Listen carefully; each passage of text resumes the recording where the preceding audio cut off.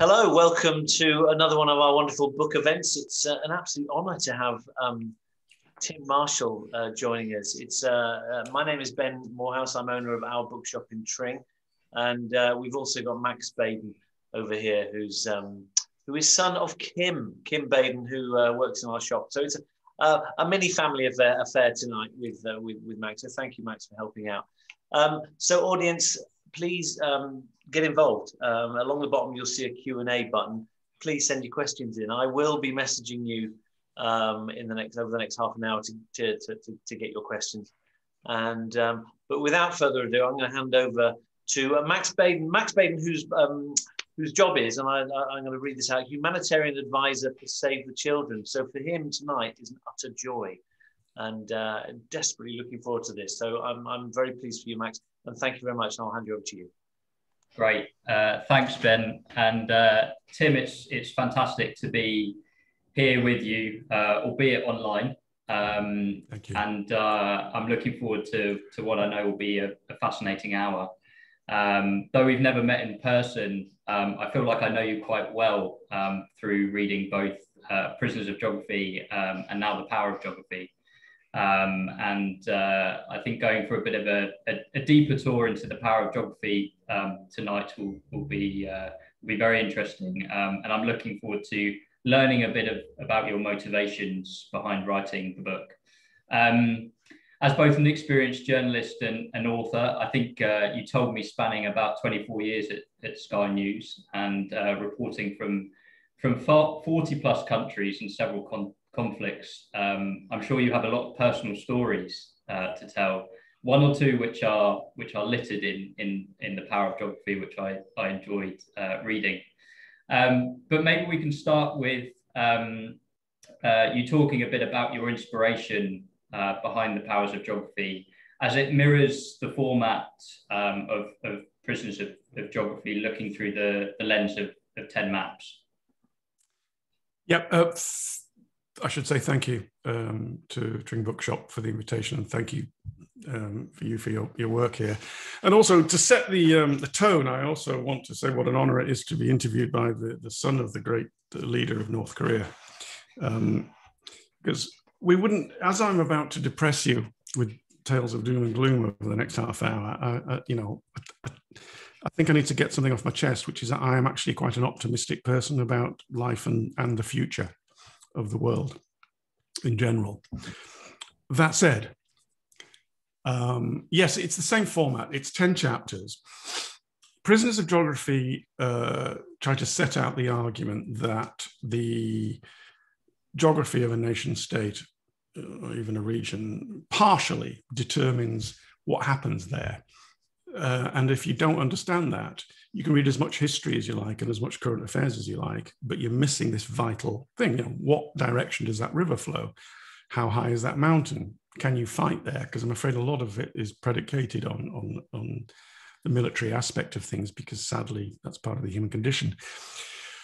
And after 5 years, and it was reasonably successful, which I'm very grateful for, I thought it's worth looking again at this. So it's 10 completely different areas. But what I thought was, we're now well into the multipolar world. My generation grew up in the bipolar world. It's pretty easy to understand many of the things that happened in the bipolar world and why they happened. In the multipolar world, there's all sorts of actors, and there's all sorts of things like climate change, etc. So I chose various areas like the Sahel in Africa, space, because it's a coming area of competition, the UK because of Brexit, Saudi Arabia because it has to diversify or die, and looked at it through the lens of the multipolar world, but with the caveat that most countries, I believe, are looking ahead a few years, and they know it's going to be another bipolar world in very broad brush strokes, China and the USA. And some countries are hedging their bets. Some countries are using the time that America's attention is elsewhere to play. And some countries have made their choices. The UK and Australia clearly have made the choice, we're sticking with America. So that's the framework of the book. Yeah, and I will lead you back an optimistic question at the end, Tim, which will come through in the space chapter, which was a fascinating read. I wondered if, when you were writing Prisoners of Geography, if you had powers of geography in mind, because I found it quite interesting that there is Prisoners of Geography seems to look at a bit more at the macro level, whereas Power of Geography, you get into a bit more sort of detail around particular countries. And I guess that is in relation to this multipolar world that we're in at the moment. But also I found Powers of Geography talks around how geography can also be a sort of enabling factor of success potentially of a country. Maybe you could just speak a bit about that. It wasn't in my mind at all. I mean, my stock phrase at the time was, everyone's got a book in them. Mine's out there. That's your lot. But then I went on to write various other books. And what actually happened was, came out with Prisoners of Geography. I followed it up with a book called Worth Dying For, about flags, but it's not really about flags. They're just a vehicle to explain nationalism and identity and things, and a bit of history. I followed that up with Divided, because of all the barriers that, have gone up around the world. A third of all the countries in the world now wall or fence themselves off. Yeah, so it's a counter to the idea of the flat world of globalization. And that was sold in America by the American publisher as a series on identity, and it was a trilogy. But no, I never thought of a follow-up until a couple of years ago, and then, as we said before, realized there's something in this. So Prisoners of Geography is predicated on that a country is locked into the prison, by which I don't mean that you can't do anything, but that whatever you do is within that frame. But you can bend the bars of the prison through technology. So Power of Geography takes that and then looks in Ethiopia, for example, as a great example of being able to bend the bars, but you're still operating within the prism of geography. And that example is the Ethiopians, who my generation, I'm afraid its conception of it is the great famine of the 80s, which propelled Bob Geldof and the whole charity thing, perhaps, I don't know, inspired you in your work for Save the Children. But Ethiopia has built the Grand Ethiopian Renaissance Dam, which it says will produce enough electricity to give every single home in Ethiopia, and there's 110 million people there, electricity, free electricity. If that's the case, it's going to transform the country and transform the lives of people. So they've harnessed what previously was only used for drinking water and fishing, because it tumbles down really quickly over waterfalls and therefore it's no good for trade. They've harnessed that thing which actually held them back with 21st century technology, and it's now going to allow them to hopefully progress. But it's still within what they can do with their geography, and so it's still the prison of geography. Yeah, and I will come back to maybe why it's a bit of a blessing and a curse, because there's this tension in the region with Egypt. But maybe we'll just do a bit of a whistle-stop tour of the chapters, and you start with Australia, which, given the sheer complexity of the history of Australia, its colonial experimental past, the violence and discrimination against the Aboriginal culture, which you touched upon, and now the sort of added layers of trauma around climate change and the tension between China and the US in the Indo-Pacific region. I mean, maybe you could just speak about almost Australia's sort of tightrope that it feels like it's walking at the moment, and where it's hedging its bets. It is still treading a tightrope, but in many respects, it's clearly going to fall off, and it's going to fall off on the American side. A very knowledgeable British politician once said to me, you don't have to join either camp sometimes, but it's very important where you put most of the weight, which foot is it on. New Zealand is still hedging its bets. Australia, it's clearly going to go with the Americans. And again, just a simple look at the map tells you so many things of where Australia is. It's a democracy. It's in the middle of the Indo-Pacific region. It's the hinge between the two. Its greatest trade is with the Chinese, but its greatest friend is the Americans. So what do you do now? And until a year ago, it was hedging its bets. And then because of COVID, that's what's tipped it over. And that's China's behavior and China's bullying attitude to Australia. So, brief history lesson. Back in 1941, Second World War, the Japanese were at the shores of Australia. They bombed Darwin. They were going to invade from Papua New Guinea, as it wasn't that at the time, but New Guinea. And the Australians said very clearly, we know the British aren't coming. They're pretty busy. The Americans are our new best friend. Why? Because they were the great naval power. So they switched to the Americans, and they're still the great naval power. And at a time, and this is actually worthwhile, I sent a few slides over, there's one of China's perspective of the world.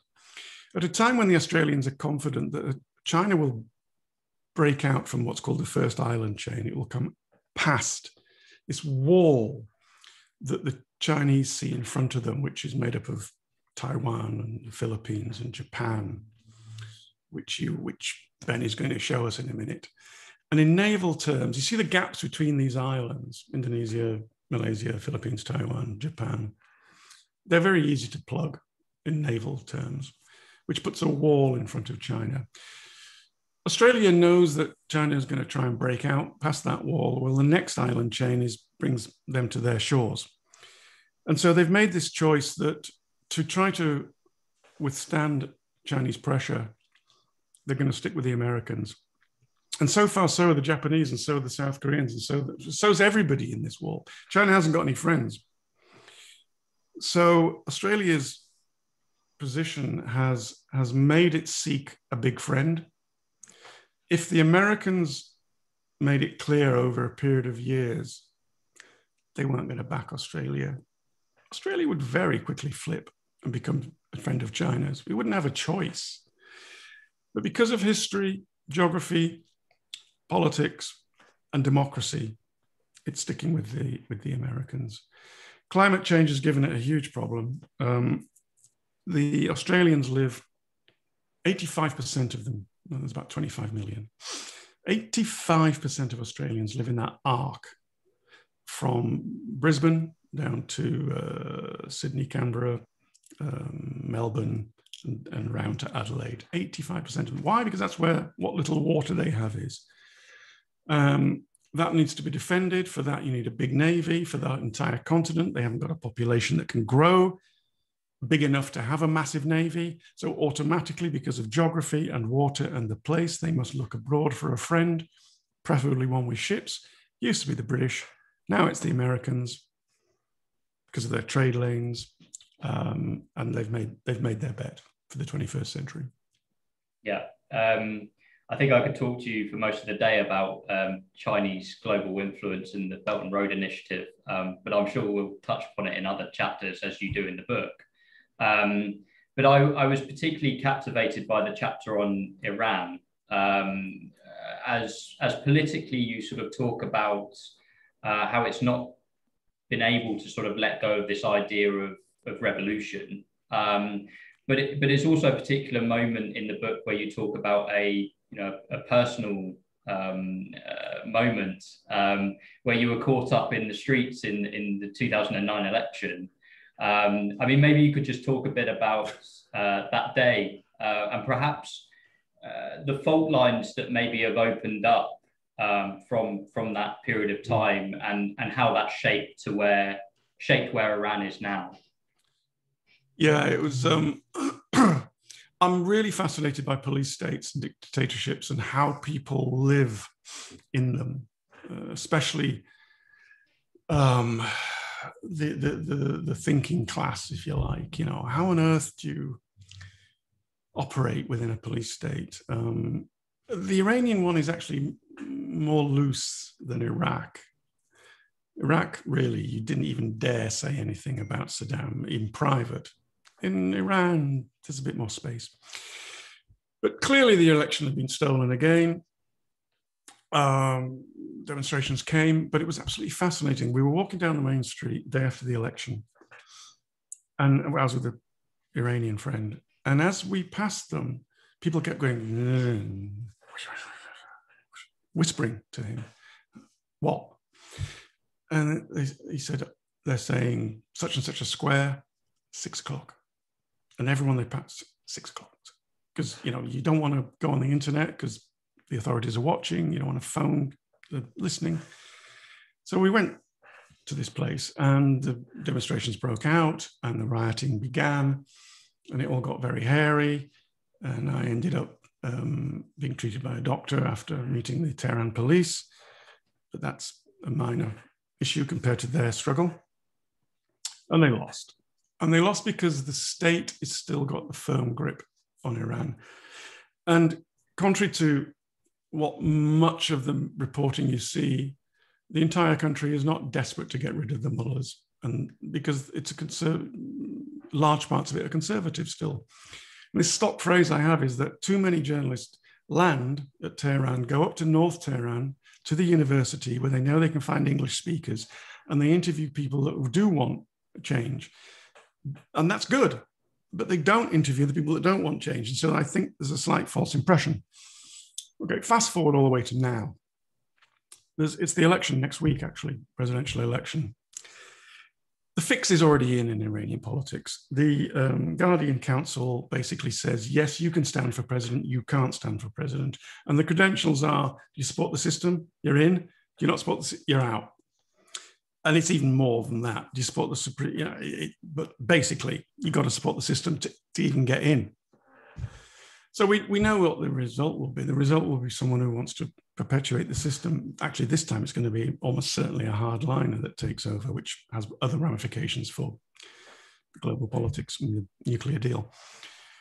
But that's how they maintain control, with a sham democracy, a dictatorial police state, cowing people. And the type of people that would come to an event like this retreat into the private sphere, and they wait. At some point, of course, the dictatorship will lose. All systems crumble, but for now, and I've had lots of Iranian dissidents over the years come to me, Tim, you must understand it's about to crack. And it's wishful thinking. Yeah, and there's there's lots we could dig into about the sort of Middle East politics and how sort of the religious tensions as well, Shia and Sunnis, and even the sort of fractures within those religions as well. But maybe, I mean, you said earlier about Saudi Arabia, which is another chapter in this book, obviously has a lot of tension with Iran. And you talked about how Saudi Arabia needs to diversify or die. And I wonder if you could just talk about the sort of way that Saudi Arabia has been built on the foundation of oil, and how that shaped the social dynamic in the country, and what they're trying to do in order to diversify.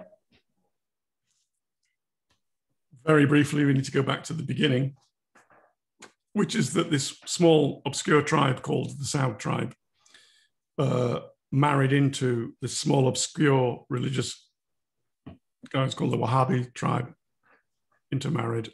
And the two pillars of Saudi Arabia is the House of Saud for the politics, the Wahhabis for the religion. And that goes all the way through to now. This is about 300 years ago.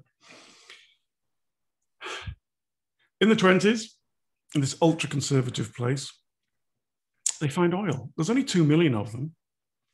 Imagine the untold riches. Even now, untold riches. But now there's 25, 27 million of them.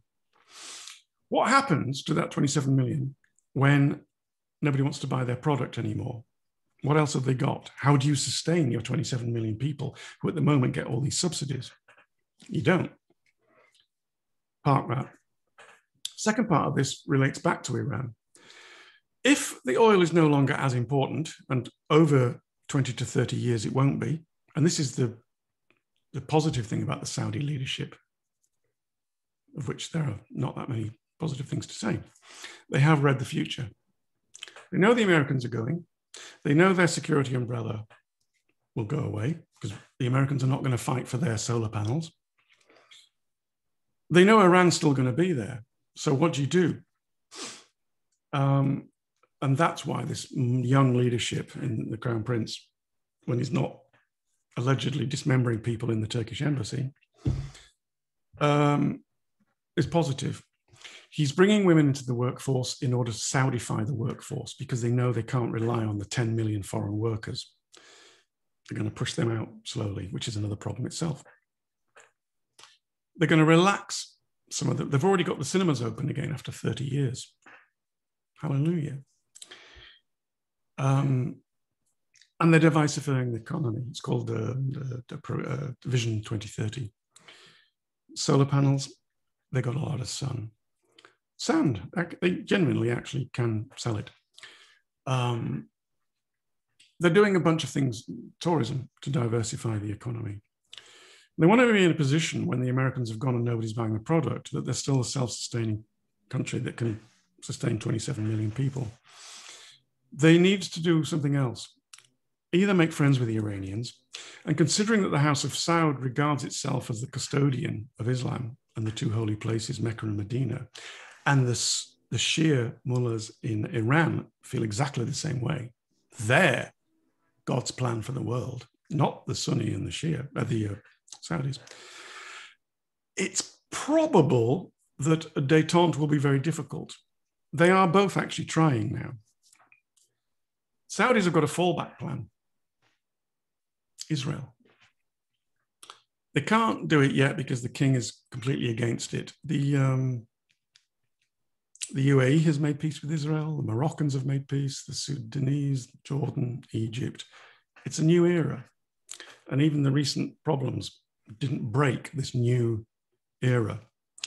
And it's possible, when the king dies, the crown prince will make peace with Israel. Why? Not because he likes Jews and the Israelis, but because they're the most powerful nation around in the region, and the Iranians are still going to be there. So from diversification and us weaning ourselves off oil, all these geopolitics flow. Geography. Exactly. It's interesting. So we've got the post-oil vision in Saudi Arabia. I'm not sure we've got a post-Brexit vision in the UK.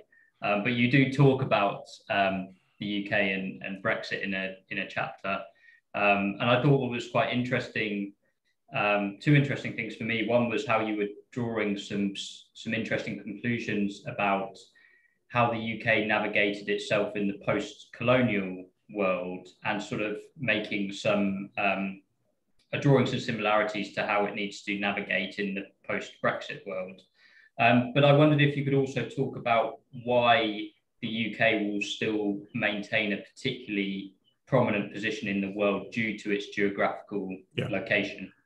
Well, I argue it will maintain. I mean, we're the fifth or sixth biggest economy in the world. I argue it will if we get the politics and the economics right. And again, I sent in this slide to give us a different view of where we are in the world. And Ben, even now, is, he's pressing buttons and, oh, there we go. I think that's a really interesting view of the world. Sorry, of Britain's place in the world, the UK's place in the world. What you see there is how much of Europe sees us. You look at that jagged coastline. That jagged coastline means ports, deep water ports. We have them. It usually means long rivers, flat, long rivers that come a long way inland. Fantastic for trade. We're in a great position. We are already in the great sea lanes of the world. You can't block us. I mean, you look at Russia, we may come to that at some point, but look at Russia. If it wants to come out of the Black Sea, that's a hard route. That's worse than getting from, let's say, I don't know, Tring to Essex, which is pretty hard. So indented, jagged coastline, fantastic access to the sea lanes, deep water ports, long rivers, and right in front of you, the richest, biggest market in the world, the EU. 350 million relatively well-off people relative to most of the world. So if we get our politics and economics right, we are in a very, very good position to carry on. So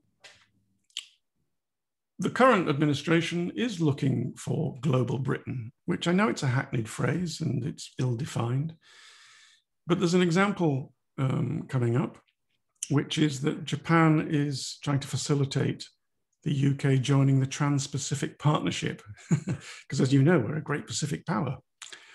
I mean, it's an interesting one, isn't it? There's actually a lot of similarities between the Japanese and the British island states, but we haven't got time for that. Britain's actually in a good geographic place to embrace its new political position. I'm not making an argument for or against Brexit. This isn't to do with that. It's to do with where we are.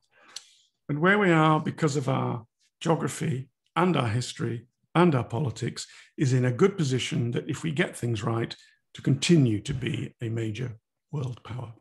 Mm. But you do also refer to how you think that an independent Scotland might cause more havoc than sort of UK's post-Brexit reality. Maybe you could just talk a bit about why that would be such a problem for the UK. And well, I guess this is a difficult question to answer, but do you think it will happen? That's much more difficult. I'll try and be brief. For 400 years, the UK looked across at Europe and tried to balance everybody. British power only really took off after the Acts of Union, 1707, when the back door to an invasion of England was locked. The French could no longer have a war on two fronts. Their friends in Scotland allowing them to come over and come down south and simultaneously come across the Channel. That was, the back door was locked. And from there, Britain began to really accelerate. Well, the back door's still going to be locked. But Britain would lose. The rump UK would have had, what is it, a third of its territory at least gone. 5 or 6 million people gone. Its stature as a big nation state severely diminished in a way that it hasn't been because of Brexit. People understand the problems of Brexit and the diminished purchasing power. But there is a flip side to that, and that people know they can do bilateral deals, and that hasn't diminished UK's power.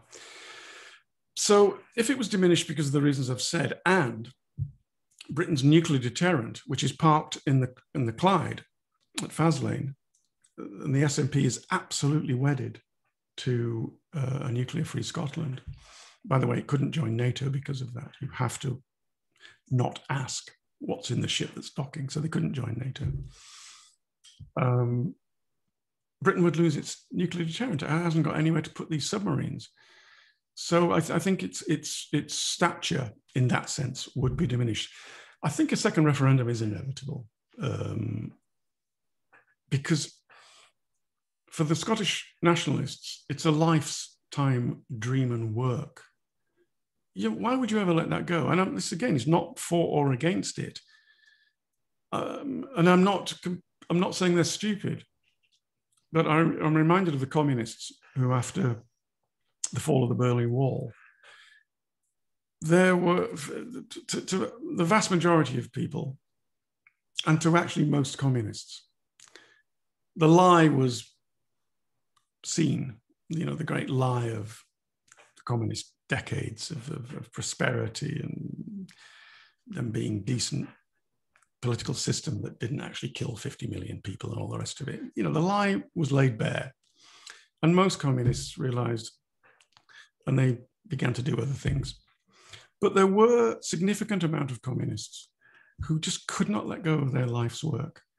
And they, to this day, some of them are carrying on fighting for a system like the Soviet Union, Marxist, Leninists, Revolutionary Communist Party, etc., because they can't let go of it.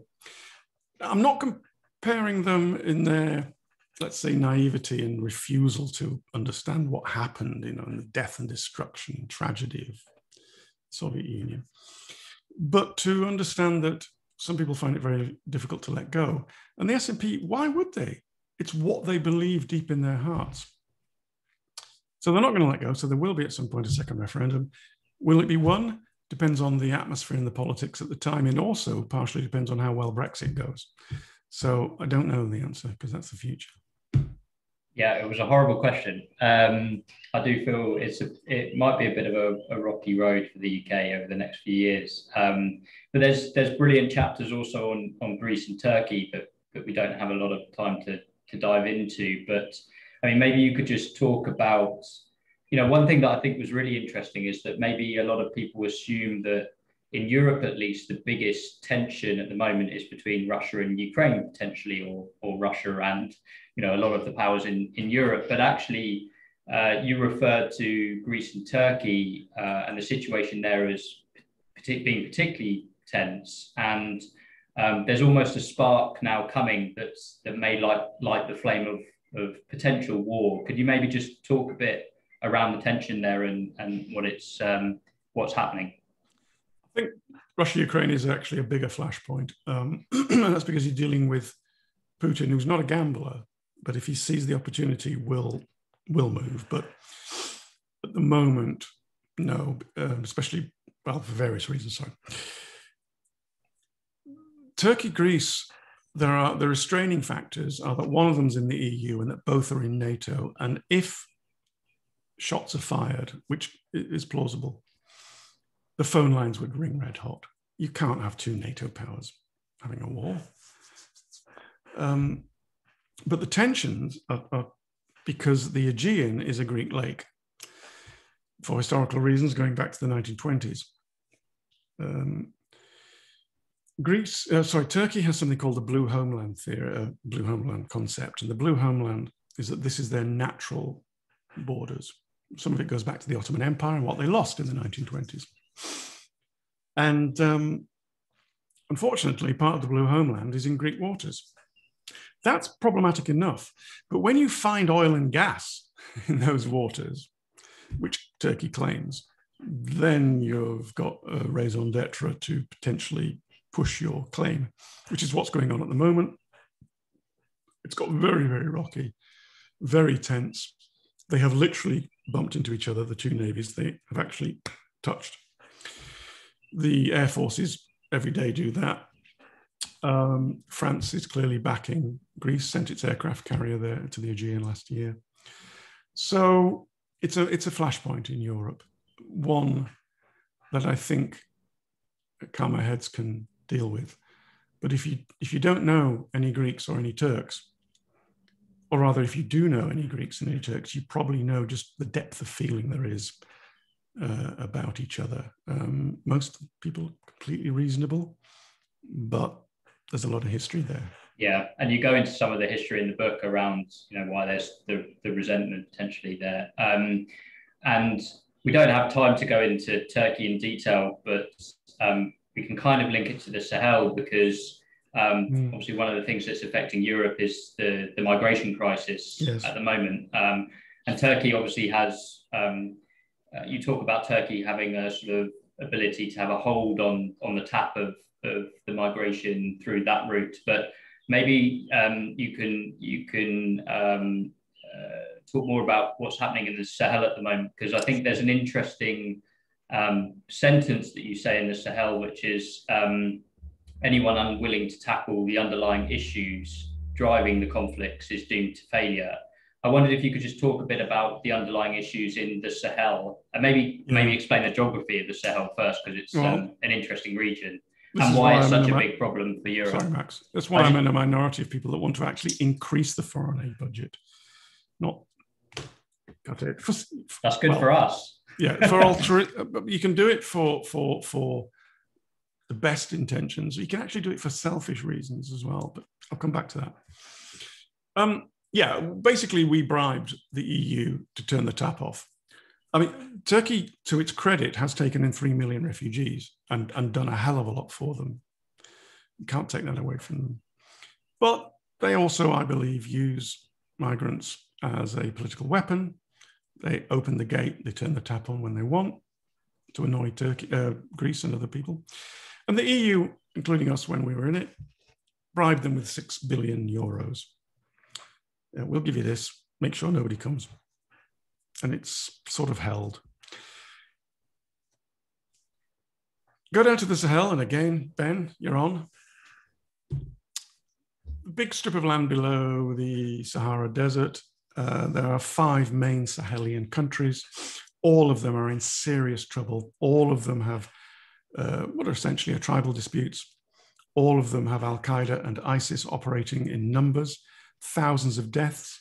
In Mali, Niger, Chad, there are 5,000 French troops fighting at the invitation of those countries.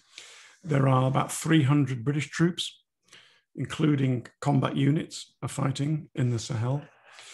And that's because if any of these countries implode, the rate of migration that we're seeing at the moment will rapidly increase, and they will go, most of them northwards, not all, into the North Africa.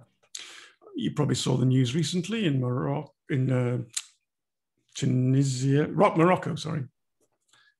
Morocco, of 8,000 people crossed in one day from the Spanish exclave on the shores of Morocco, Sahel. The Moroccans basically opened the fence, or basically said, you can go. And 8,000 people rocked up on that shore, hoping to go across that gap into Spain. Well, that's exactly where the people in the Sahel would head. Morocco, Tunisia, Libya.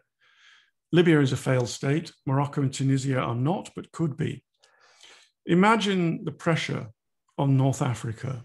And people are not going to stop there. And if those areas are destabilized, they're going to keep coming further.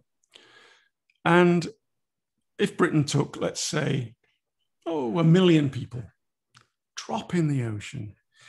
I've seen this great video where there's like 20 jars of Smarties, big like liter bottles of Smarties.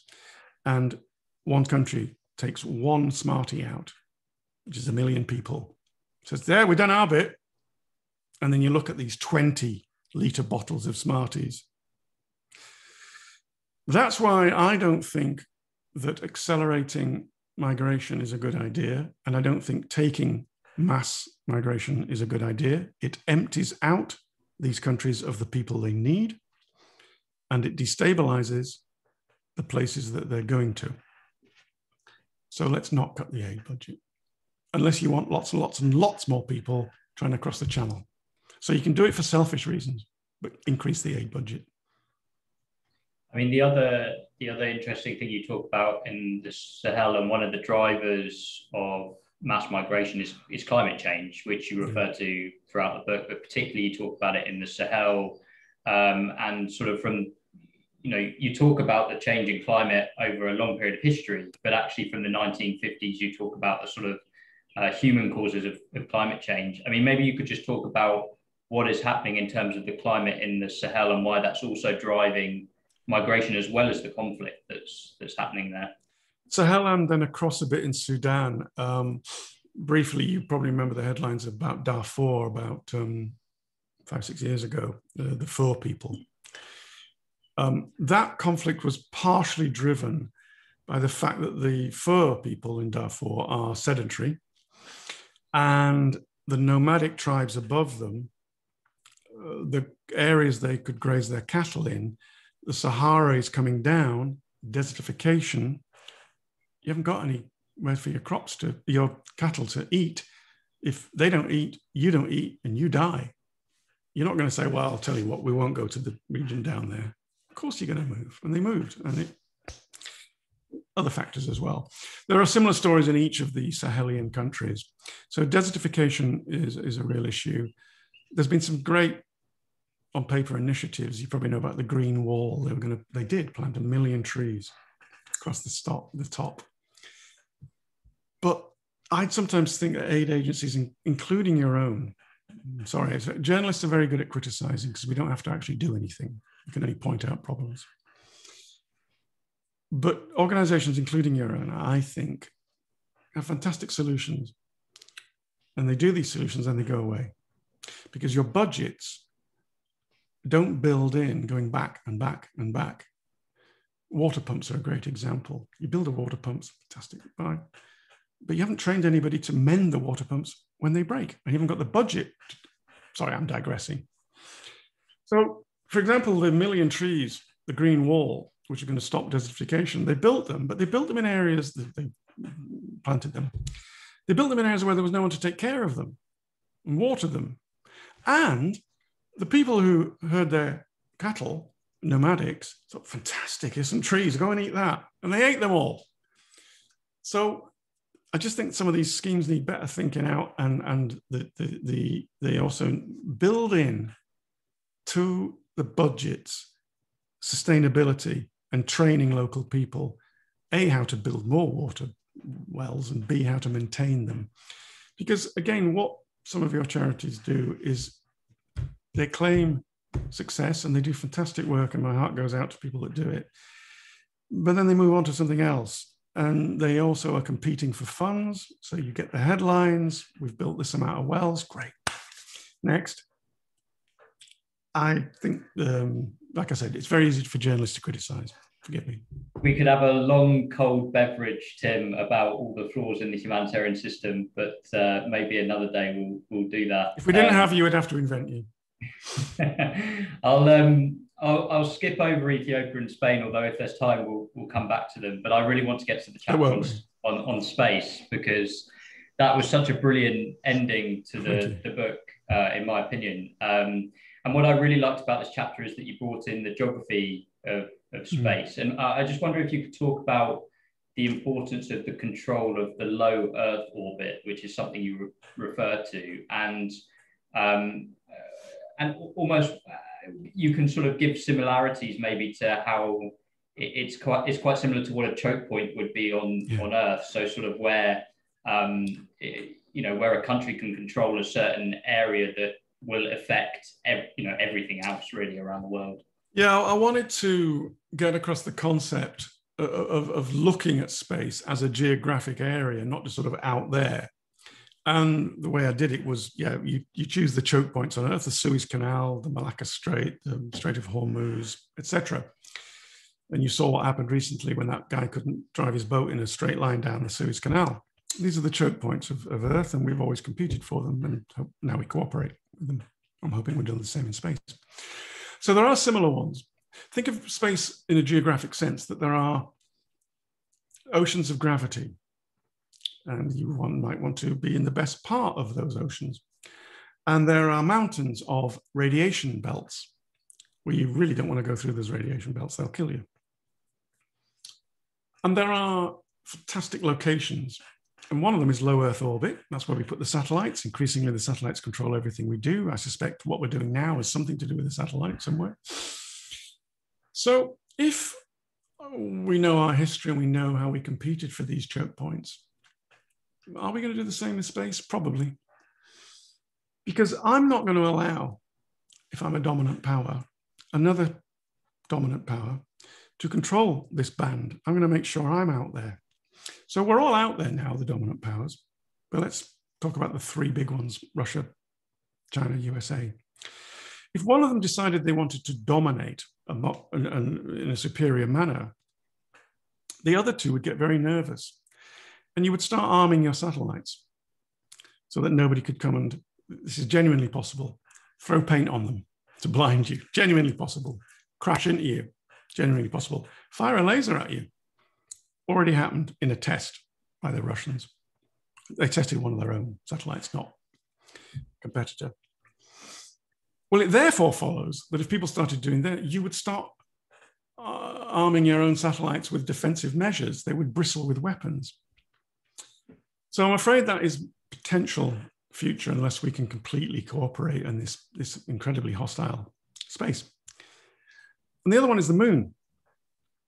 We've already, some countries have agreed spheres of influence. Well, there's an echo of history there, isn't there? And that doesn't really go well usually, because if you've said that's your sphere of influence, who the hell are you? It's the moon. No, it's my sphere of influence. So that's already happening.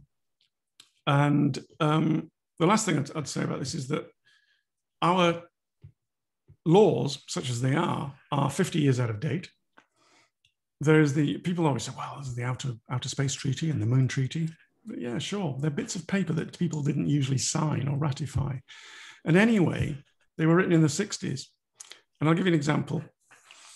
After the First World War at Versailles, Germany was not allowed to have certain types of weapons. So all through the 20s and even into the 30s, they weren't allowed to have certain type of weapons. But nobody knew about rockets then, or at least they were just on the drawing board. So Germany actually looked at the loophole and began what became the V1 and the V2 rocket system, because nobody could stop them. There was no law. Well, our laws are you cannot have weapons of mass destruction in space, nuclear weapons. Fine. Nothing about lasers. So they're 50 years out of date. So we need to get some legal framework and understanding to govern this new area of what will be an area of competition. And I hope cooperation, because there are many examples of us cooperating as well. I'm going to do one last question, as I've seen Ben has come in, and I'm sure there's some audience questions to come. Go for it. But I mean, you talked about loopholes, and there's an absolutely brilliant story, which was a laugh out loud moment for me in the book around Dennis Hope, which I thought was fantastic. And maybe you can briefly talk about that one. But actually, I wanted to, the one that I couldn't get my head around was the Pioneer plaque, which I know we've got a picture of. And I would love you just to explain to the audience about the Pioneer plaque, because come back to that. We never would have known about it. So yeah, go ahead. You've read it. I haven't read it for a few months. The original Moon Treaty was written with nation states in mind, not commercial companies. So, yeah, we agree. Nobody can own the moon. That's out of date anyway, because Bezos might get there and start digging up minerals or whatever.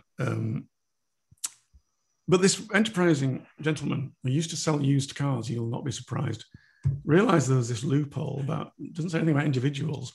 And he began selling acres of the moon at like $20 a piece. And he sold millions of acres of the moon, and he's made himself a multi-millionaire.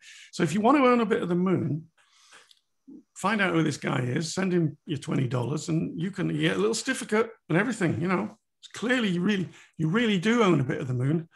And I think I said in the book, and if you believe that, I've got a bridge to sell you. So I'm sure it's just a bit of fun, but it's a genius thing. Right, other genius thing, Carl Sagan, amazing American astronomer, a fantastic book called Pale Blue Dot, deceased now, sadly. He co-designed this map. I think it went on the Voyager. It's called the Pioneer plaque. Ben, you're on. And this plaque is on Voyager, which has already gone so far we've lost contact with it. And it's heading out there in case anybody finds it, in which case they've got a map to get back to us. And I ask you, is that wise? Because I think I said in the book, what if they're not vegetarians? It's a brilliant map. Look, on the right-hand side, this is what these funny bags of water look like. It's a line from Star Trek. Funny bags of water. They are different to each other. Some of them look like this. They can move because one's doing something that the other one isn't. And on the left, there's this map. And the big long line coming down to the bottom of the screen takes you back to our sun. And then from there, it's a short hop to our planet. I'm really not convinced that's a good idea. On the plus side, because the solar system revolves over several million years, as long as nobody finds it for several million years, the GPS system will have changed and they'll end up in a hypermarket on planet Zog, not us. There you go. Great, thanks, Tim. Ben, I'll hand over to you for, I think we've got some questions from the audience. Oh, we do. Don't go anywhere, Max, though, because I want you to keep commenting.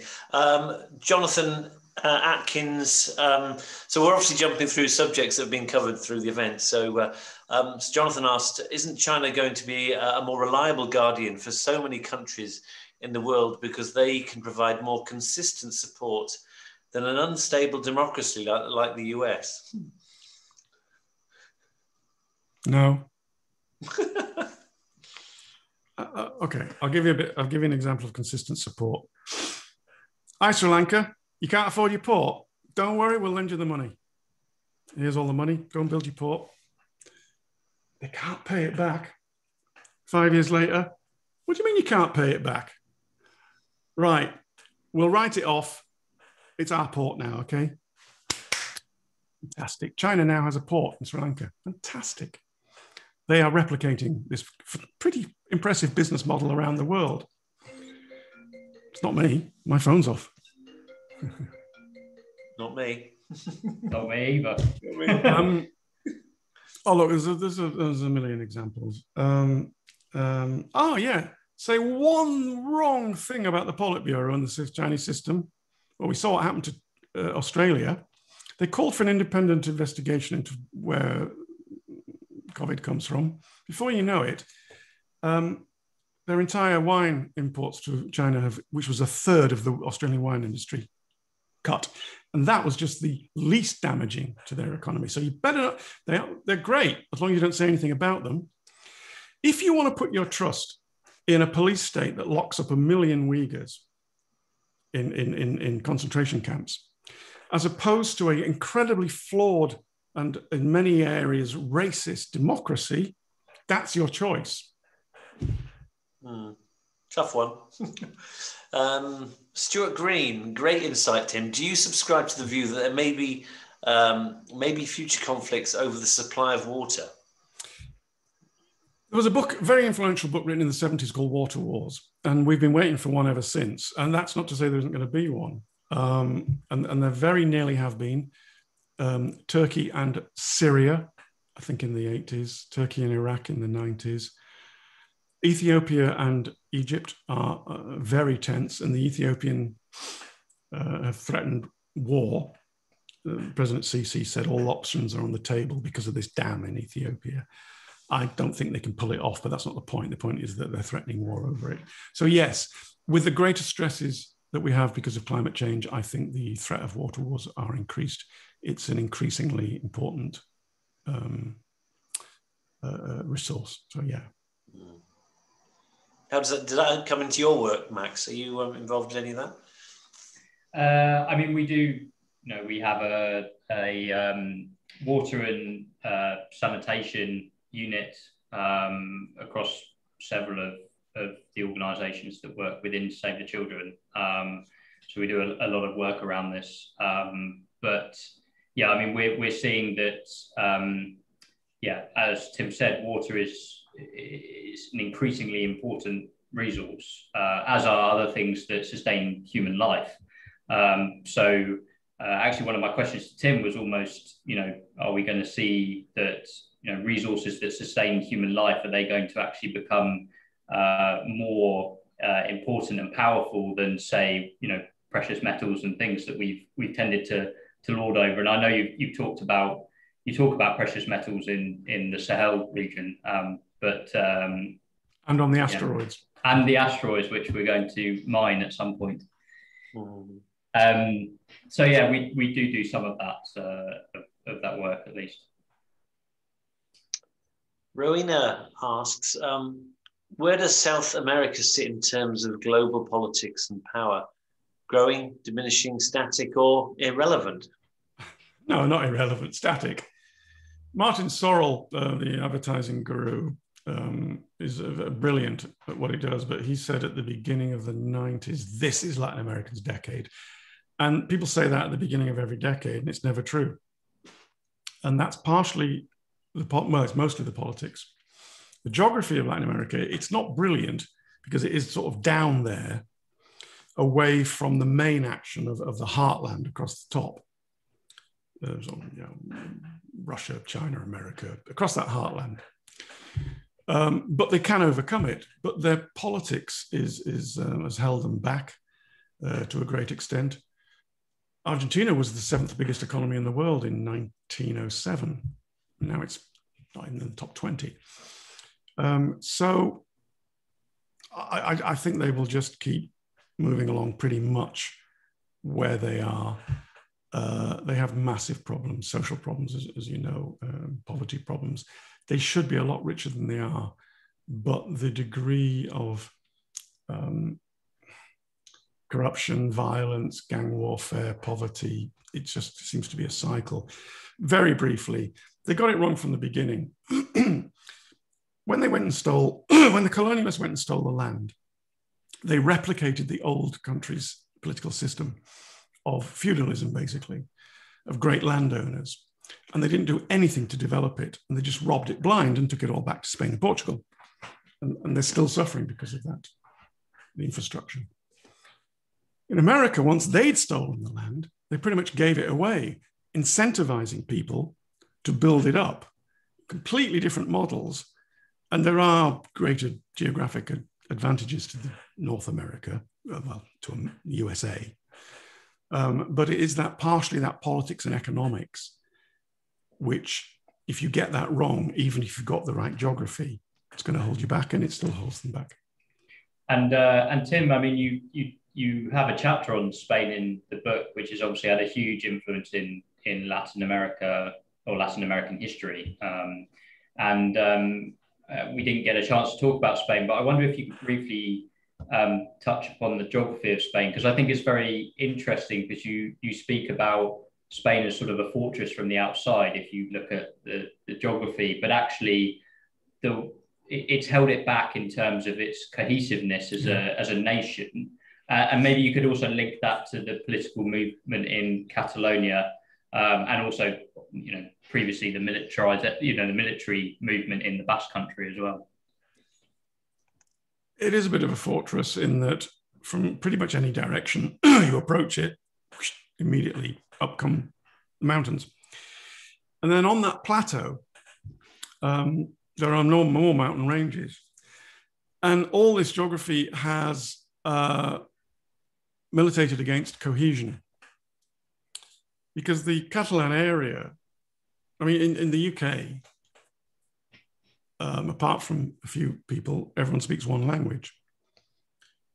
The geography of Spain militated against that. It's why the Catalonians still speak Catalonian, the Basques, etc. And even the Galicians have a very distinct dialect. And it's Castilian, of course. And it's because they were quite regionally cut off from each other, and the rivers didn't link. And they grew up really as different regions. Even the Reconquista against Islam came down in sections. It didn't come down as one. And it's always held them back. And to this day, it holds them back. And it's one of the reasons why Catalonia still has, some of them have dreams of independence, and some Basques. And the Basques have been placated because they've been granted a serious amount of autonomy, as in fact have the Catalonians. But that is mostly explained by geography. And it's a knock-on effect. It doesn't just start when there is one Spain, albeit with regions. It's then replicated through each generation. I'm trying to think of examples. The Spanish Civil War divides them. And there are other examples through history. Ben, I don't know if we've got time for one more question. Go on, if you've got one, go for it. Wrap up. Hey, Tim, one thing that came through to me, maybe as a subtle underlying theme in the book, actually both in Prisoners of Geography and Power of Geography, is around leadership. And I think your phrase was, geography is not fate, people get a choice, but it matters. And to me, that really speaks to sort of leadership and the power dynamics within the country. I wonder if you could talk to instances about where leaders have been able to shape their fate through their understanding of geography. And particularly in Powers of Geography, you talk to both Usman Ghazi, who in the late 1200s, almost was sort of the founder of the Ottoman Empire, and also Emperor Haile Selassie I in Ethiopia. And maybe you could just talk to one of those examples of where they've really been able to sort of shape the power of that country over a certain period of time due to their understanding of the geography. They are legion. Muhammad is a great example of a leader that created a geographic space, which is Islam. Put against that is Charles Martel, the French leader, who was, I believe he was the father of Charlemagne. Charlemagne, yeah. Yeah. Who stopped Islam coming up through Europe. And that was the foundation of the Holy Roman Empire, which was neither Holy Roman or an empire, I know, but Charlemagne shaped the concept of Christendom, now outdated. I mean, there are so many. Those are two ancient ones. I'm trying to think of something more modern. Oh, Bolivar, Simon Bolivar in Latin America shaped nation-state independence from the Spanish colonialists and created a geographic space which is Latin America, which is not Spanish colonies. So there are others, and then there are others who completely fail through their perhaps lack of understanding of geography.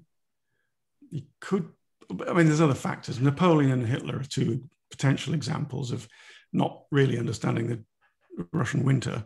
But of course, it's not as simple as that. There are many other factors involved in those two abject failures. But Napoleon's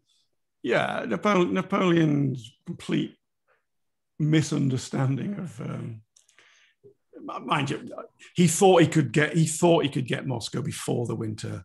He didn't, and it all went Pete Tong from there, as I believe the French say. Listen, all good things must come to an end. I'm actually going to just share one more photo because I just needed explaining more than anything else. Tim sent a lot of photos earlier, and only because you asked me. No, get out of it. What's going on here? That's Helmand province in Afghanistan. We were in what's called a FOB, a forward operating base, and I came across this mural. That's a Leeds United away shirt from the 1950s. Wherever I used to go, wherever I go, I take a Leeds shirt with me. I've left several of them scattered around the world, including in Iraq. I was told under no circumstances to wear it outside of the forward operating base, as it's a little bright. And given the conditions we were operating in, you really didn't want to attract attention to yourself. That's that story. Right. Okay. There just happened to be a Yorkshire badge on the wall. Just came across it. I didn't do it. I promise. I didn't do it. Randomly. Oh, listen. Thank you, Tim. It's just been a wonderful hour. And honestly, Max, you could have talked for hours, I suspect. And Max, thank you. People do say that. Max, this first event Max has done for us, and it won't be the last. I trust, Max. So don't. Thank you, Max. Thank you. Thanks very much for guiding me through. No, lovely to speak to you. So thank you, audience, for all joining us, and thank you once again to our two panelists.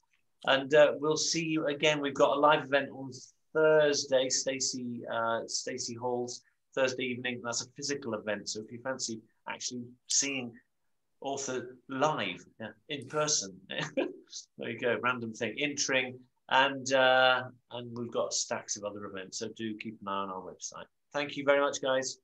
Thank you. Good night.